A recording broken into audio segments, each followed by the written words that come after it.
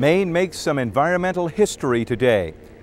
With the help of a backhoe, the Kennebec River is freed from the Edwards Hydroelectric Dam in Augusta. The river flows free, the dam soon will be no more. We'll talk about it on Maine Watch.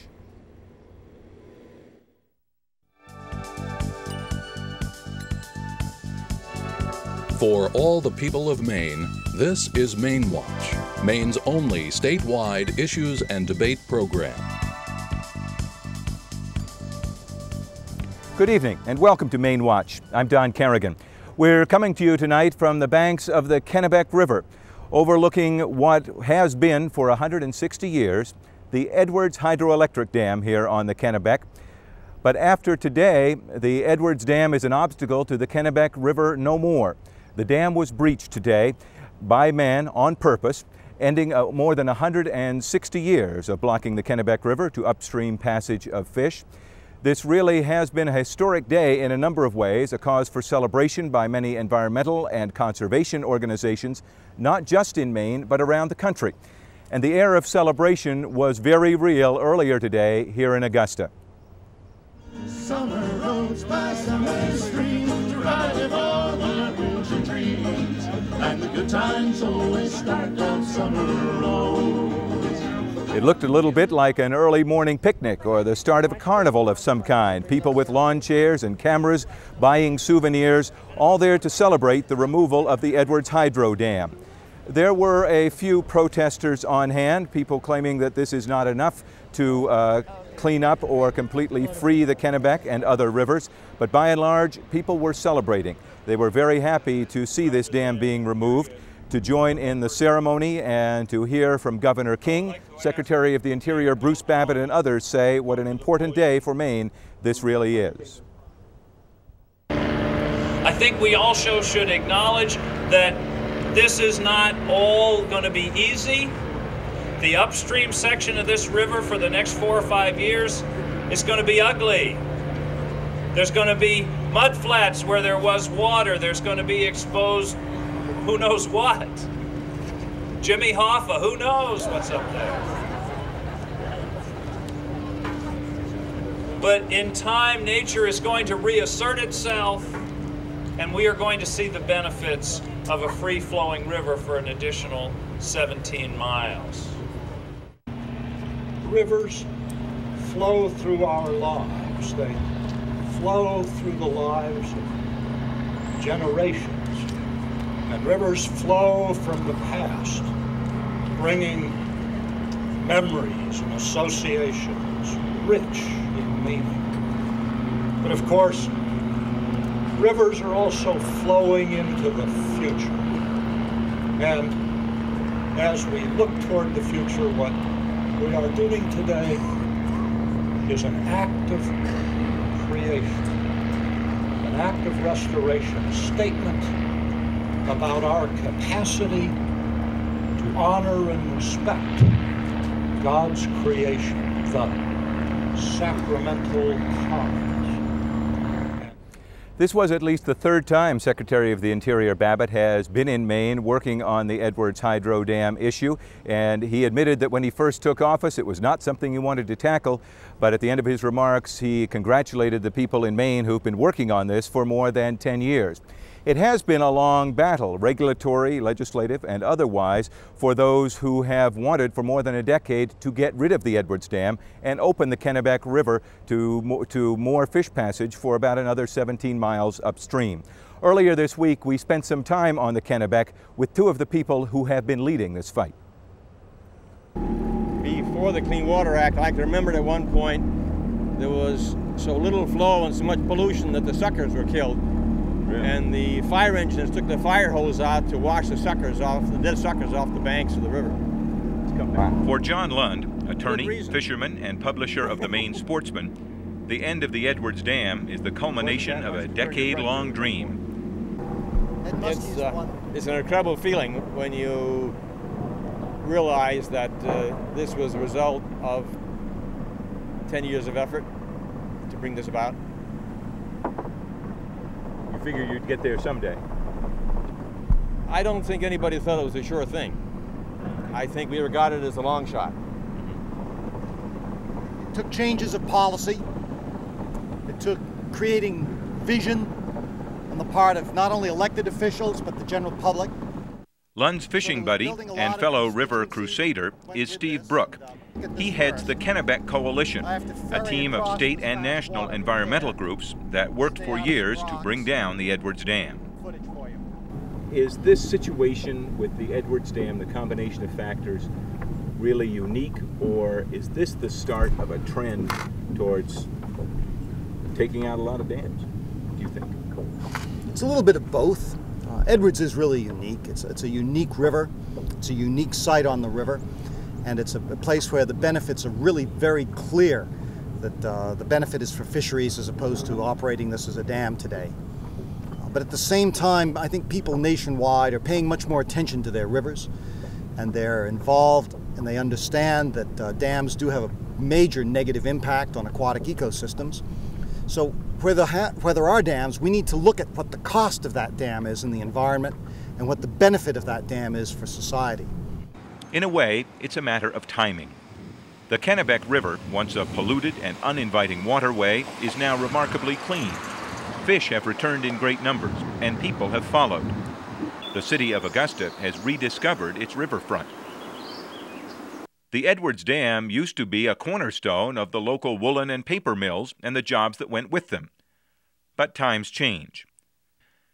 The Kennebec Coalition, with help from the state, convinced the Federal Energy Regulatory Commission that the Edwards Dam no longer made economic sense. After long negotiations, the state took over the dam. As part of a complex deal, Bath Iron Works and owners of other Kennebec River hydro dams are paying most of the bills. The city of Augusta gets money from the Edwards Corporation and from the state for economic and riverfront development.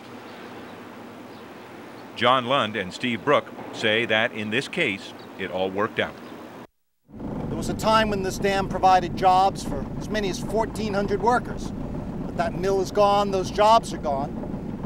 It can't generate a significant amount of power, and it does a lot of damage. And so when you balance the benefit and the cost, this one comes out really in favor of taking this dam out and restoring the fishery. And it sounds like everyone involved with this project is quite confident that there's going to be this huge influx of fish and other critters in there. All you have to do is stand here below the dam when the fish are in, and they're just milling about waiting to go further up. But not everybody is happy. Some owners of property above the dam wonder what this will do to their land when the river level drops. Gary Brown is town manager of Vassalboro. His family owns land on the river. There's not a great deal of property owners that are affected. The ones that are affected, however, I have not heard anybody who supports it.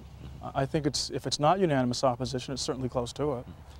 A lot of the people who are supporting the dam removal talk about the Kennebec River becoming a world-class fishery, world-class recreational attraction. That's what they're saying, and it's great that they're looking forward to using other people's land for their recreation. There's just something disquieting about that, I think. And what makes it a little more disquieting is they really never approached this community and said, well, what do you think? Is this something that you want to have happen, or is this something that you don't want to have happen? We were left out of any discussions on whether or not it should take place. And like you say, now people are excited about the potential of going across private property to access these great fisheries that are going to take place. And fisherman Troy Hill, launching his boat in Augusta, worries that removing the dam might not be good. I don't know a lot about it, but I don't like the idea of it because I don't think it's going to help the fishing any. Really? Yeah. They claim it's going to. Well, we'll see. But this generally seems to be a decision a lot of people like. Fishing guide Mike Seeley approves. Well, it should be better for the breeding for the fish and overall fishing in general. A lot more, 17 miles more ground to breed on. Yeah. And Steve Brook and John Lund believe the improvements for fish will also be good for people. From a society point of view, why do you think it's important to take this dam out? Because at the present time, the benefits of this dam goes to a very limited number of people. the owners of the dam, and once they made a deal with the city of Augusta, the city got some benefit. But the river really doesn't belong to either the Edwards Manufacturing or the city of Augusta. It belongs to all the people of Maine, and they should have the opportunity to enjoy the benefits too. And let's give it a try.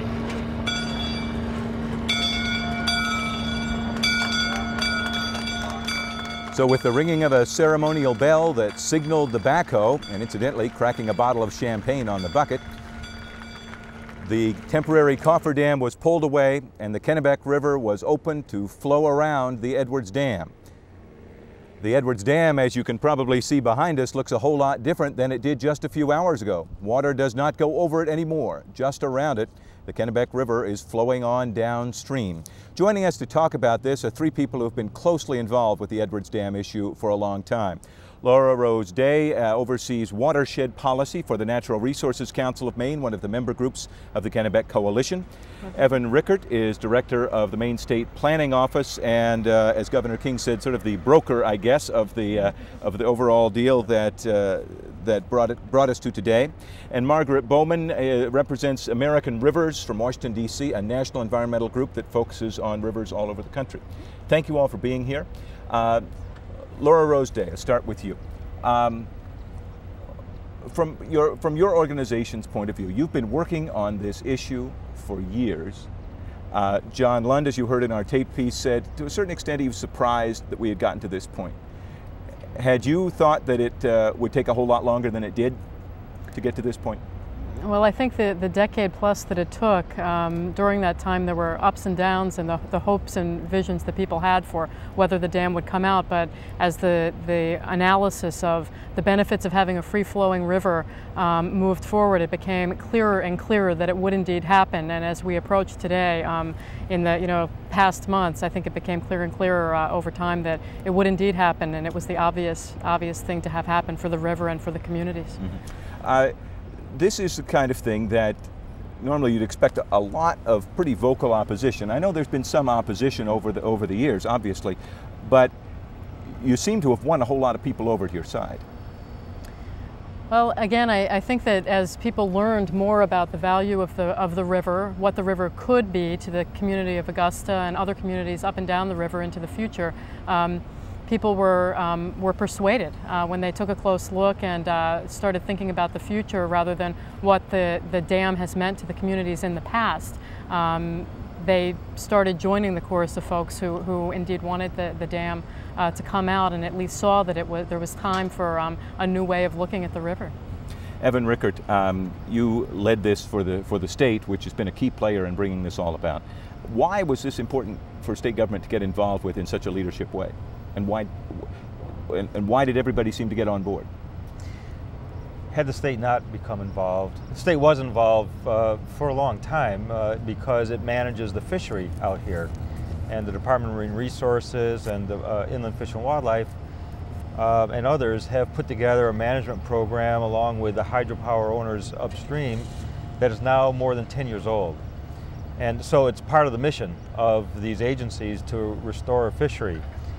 We got involved at this stage because it became very clear that if we didn't, we would be headed towards a decade of litigation, and that one or more parties would come out of that very much injured. We thought that we could play a brokered role, as you described it, and bring enough parties together so that there would be as close to a win-win situation as you could get. And I don't pretend to say that nobody lost anything, because people did lose some things, but almost everybody was held harmless or gained at least a little bit. Okay. We'll talk about some of the specifics of that in just a moment. Margaret Bowman, let me bring you in. Your organization, American Rivers, is also part of the Kennebec Coalition and has been for quite a while. Yes. Rivers are your business. You have also been successful in gaining a tremendous amount of national attention for this. Why? Well, the full country is really watching this to see what happens, and I think this dam has really become a symbol for how our views on dam removal have changed over the last decade. When we started this concept 10 years ago, it was considered a radical concept. to suggest removing a hydropower dam. Today, this dam removal demonstrates that it is not radical, but it is reasonable and it's downright feasible as an alternative to consider when you want to restore healthy fish populations and restore rivers. Let's talk about the precedent aspect. When we touched on it briefly in the tape piece. Is this a unique set of circumstances here, as we talked with Steve Brook, or is this really, is this the start of a trend? I mean, I know that your organization is working on removal of other hydro dams in some other parts of the country. Are we going to see a whole lot more of this in Maine and elsewhere? Well, every dam and every river is very different, and you have to look at each one individually. This has taken away the stigma of dam removal and has allowed it to be placed on the table for consideration. When you have impacts to a river from a dam, when you're trying to balance what is best for this river, dam removal can be considered. But there's 75,000 dams out there across the country, some hydropower, some not. Many of those dams provide benefits, and on balance, they make sense. But for those dams that don't make sense, dam removal now can be a very viable alternative. Evan, Rick, talk for a minute about the energy aspect of this. I've heard from a few people who've said, gee, you know, at a time when we know we're going to be running out of oil eventually and nuclear plants closing and energy warnings in hot weather, should we be getting rid of a working hydro dam? Your office also deals with energy policy. Yes, it's a good question, and that's something that we weighed very carefully. This dam, as it turns out, produces a very small amount of power, or produced a small amount of power, on the order of 3.5 megawatts, 1/10% of the state of Maine's needs alone. And when you weighed that benefit against the cost to the fishery, Federal Energy Regulatory Commission concluded that it was not enough of a benefit to justify it remaining. There are, fortunately we are, at least for the time being, entering a period where Maine is in the middle of energy sources, natural gas, for example. We have biomass plants. We have a lot of hydropower, and I'm an advocate of hydropower, and I believe that most of that should stay. So the loss of this dam will be more than made up, even with the loss of Maine Yankee, by the natural gas generation that's going to come online. And we certainly need to protect the other indigenous sources that we have available to us. You don't expect a run on other hydro dams in Maine anytime soon? I don't. Not hydroelectric producing dams. I think that, as Margaret said, that some will probably be looked at closely. That is the way the law reads, that's the way the system is. In fact, there's some dams on the Presumpscot River that are being looked at now. Yes, but on balance, speaking for, I think, this administration, we are supporters of hydropower as an important renewable indigenous resource that, while it has impacts, does not pollute the air and gives us some stability in terms of foreign sources of oil. So on balance, but this is a unique situation. There may be some other unique situations, but on balance, we support hydropower. Laura Roseday, let's talk about the environmental part and what you think can happen here on the Kennebec River because of this. We've heard a lot of talk about how this is going to be great things for fishing. For everybody, all those people who aren't interested in fishing, why should they care that this is happening? Well, in addition to all of the fish, which really aren't of interest to folks simply people who fish, but also because they're a part of the natural heritage of this region. I mean, there are sturgeon and Atlantic salmon that have basically bumped up against this dam and sat ready to pass beyond this dam for 162 years. And there are some great writings on Nathaniel Hawthorne watching sturgeon throw themselves at the dam. And that's a part of history as well as a part of our human history as well as a part of our biological heritage. Pretty interesting to think, though, heritage. that's been there so long that Nathaniel Hawthorne would have seen it. That's right, absolutely. And so I don't think it's an issue just for people who fish, and it's also an issue for people who want to turn toward a free-flowing river rather than an impoundment, which is really not what a river is. Yet, of course, you're not going to have a free-flowing river above here, well, up here a ways, but beyond, say, the Waterville for a long, long time, are you? That's right, and there are logical junctures at which each dam can be looked at in terms of what role it ought to play into the future. It used to be that a FERC dam like this one basically got relicensed, and that was the end of it, and there was an assumption that because a dam was there that it was valuable. And the fact is, not all dams are valuable. Some are, some aren't. And what this moment in history today represents is a new window to looking at things quite differently, and a lot of benefits that we may not even be able to guess at now. But there's tourism value, value for people who take guided trips on this river. All day long we've been watching beautiful birds, eagles, osprey, and herons flying back and forth, and that's a quality of life factor that truly is Maine. Mm-hmm. Part of the deal that at least raised the money to make this possible includes some payments from owners of hydro dams farther upstream here on the Kennebec. Those dam owners will eventually have to put in fish passage. Evan Rickert, part of the agreement includes provisions for that. Yes. Yet there were protesters here today saying, not soon enough. Well, you know, you can't get something for nothing. And the fact is, in order to be able to open up 17 miles of free-flowing habitat, which, by the way, is the maximum habitat for some of the species. Others need to get farther up. In order to achieve that, we needed to reach a settlement with those other dam owners.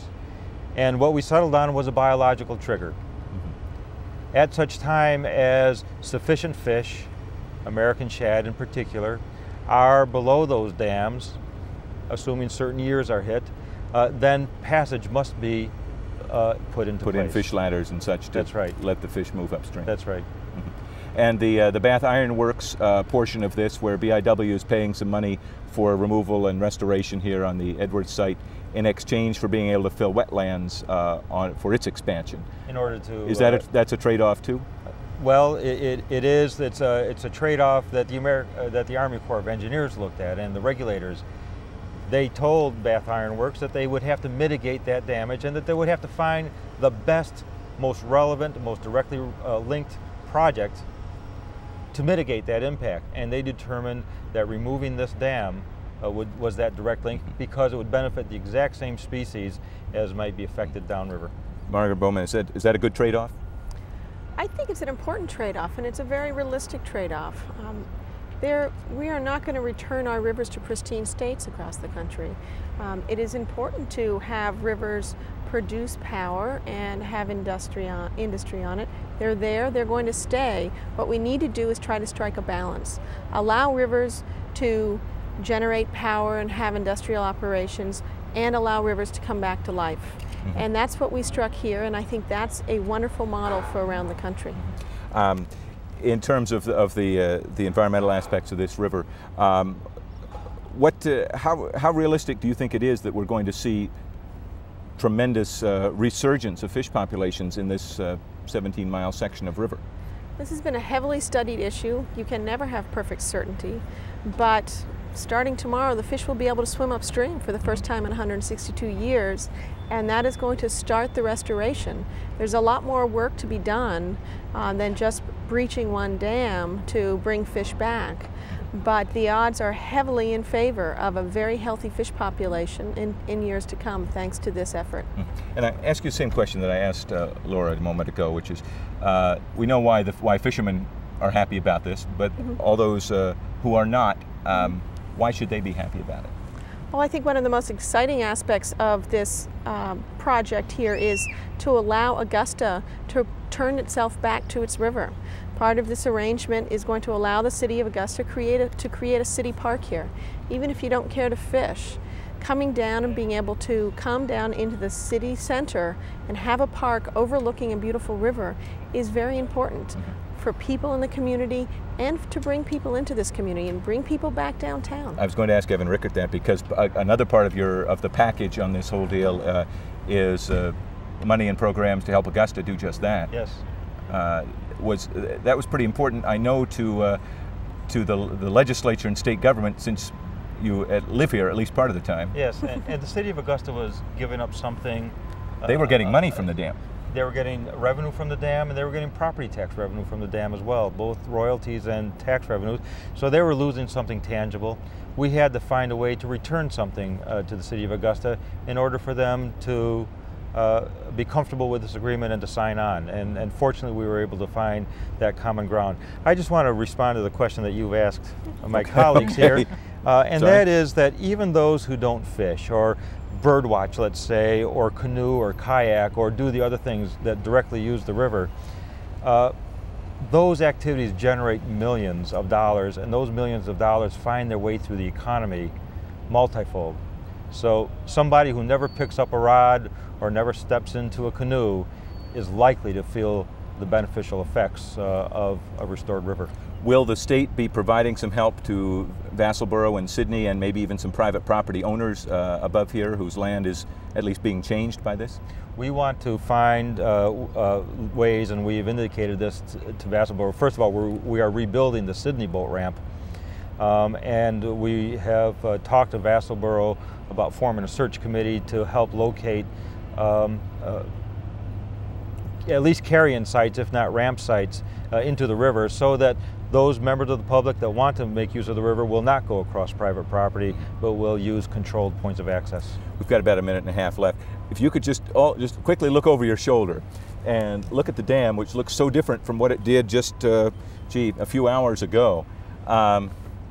What went through your minds? What were your emotions as you saw the backhoe work and the river flow? Margaret?